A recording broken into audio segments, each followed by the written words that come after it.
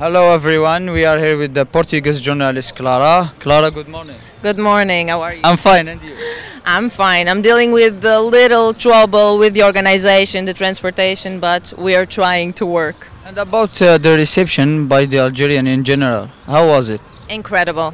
The people is just incredible, very nice, always trying to help, and they are incredible. I never met people like Algerians, really.